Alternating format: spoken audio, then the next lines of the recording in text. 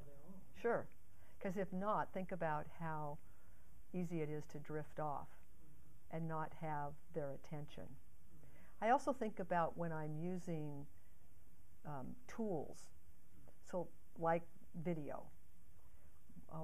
One way I've used video is I did a PowerPoint presentation, but I made it as if it was a video, with pictures coming in, with words coming through it, like welcome to Pierce College, and then here's Fort Steilacoom, and here's Puyallup, and the word will come across with the picture.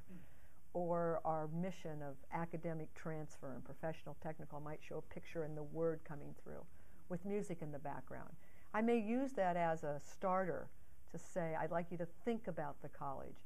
And then I can respond to their questions. And then I already know some things I want to say. It's a little bit manipulative, you know, but you're trying to prep it in such a way that individuals, that you can engage them around a topic.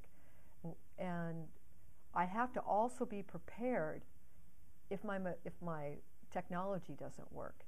So in that particular circumstance, I might say, well, I was here today to show you a short video of the college, but obviously my technology isn't working. I don't want to waste any more of your time.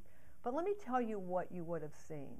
You would have seen a welcome to our college and photographs of our Fort Steilacoom and Puyallup colleges. I would have talked about our mission, and I might just talk through that video.